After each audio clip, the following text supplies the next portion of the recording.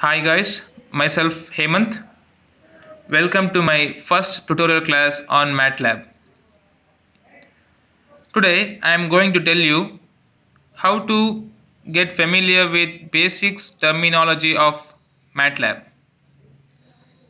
Before that, how to install MATLAB software on your computer. The best way is to download it from mathworks.com. In google.com, you just search it as MATLAB, where you will find the link to mathworks.com. It is the official source for MATLAB software, where you have to get license before you install it. In MATLAB software, you have command window where you actually type some code and get a mathematical output. How to get some mathematical output?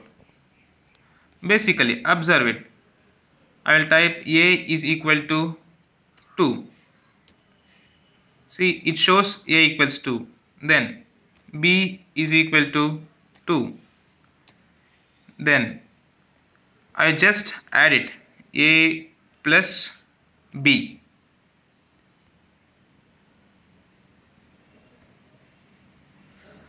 Then press enter. It shows 4. You can also multiply it, A into B. Press enter. It shows 4. This is similar way. It's basic arithmetic operations what I have actually performed here in the command window. Even you can perform some complex operations here in command window. We also have another window by name editor window. To get to the editor window, find yourself to new script, which means blank script, which directs you to editor window. See, actually I have a program or a code previously typed and copied. See, this is a code which plots unit circle unit circle in the sense the circle with unit radius. The constants or the variables are theta, x and y. Theta is independent variable, x and y are dependent variable. As we all know, theta is varying from 0 to 2 pi. In the sense 0 radians to 2 pi radians. In other words, it's varying from 0 degrees to 360 degree. Circle means it's 360 degree. And the plot what you do on the figure window is scaled for 100 units. It's 100 unit scale. You can change it to the whatever the number you want. Here x represents x-axis and y represents y-axis. Here x is cos theta and y is sin theta. And plot x and y.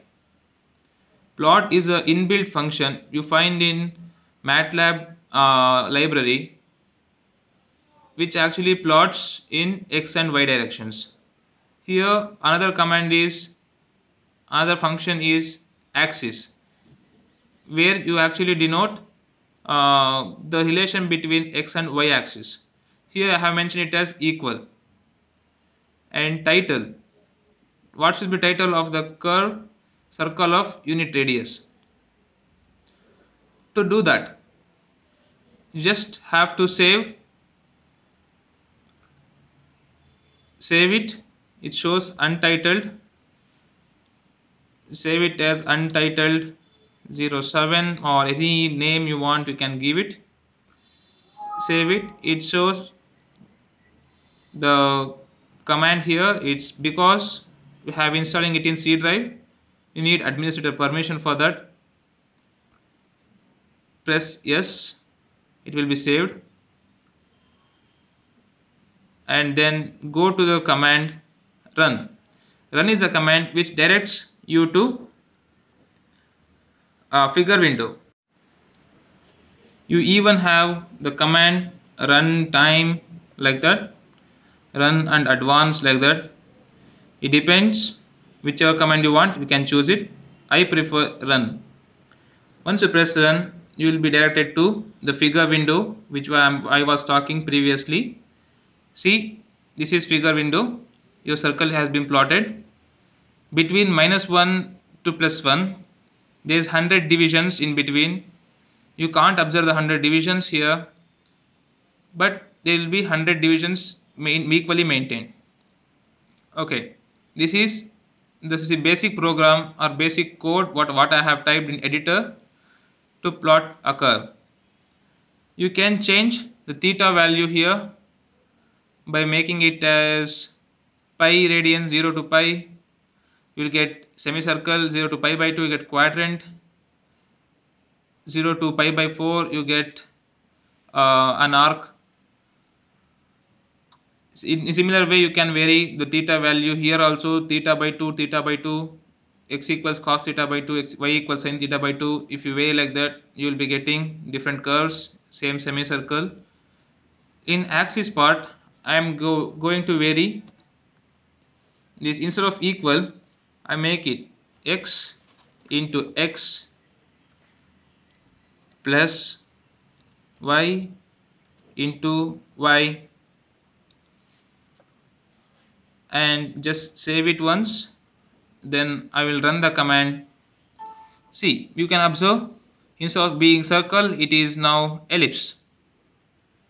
This is major axis of the ellipse and this is minor axis of the ellipse. You get ellipse. X squared by a squared plus y squared by b squared equals 1 is the basic ellipse equation. Similar way you can change the function also and type whatever the relation between the x and y axis in the axis command, and you can get the different curves whatever you want. Please like, share and subscribe for my channel. Thank you.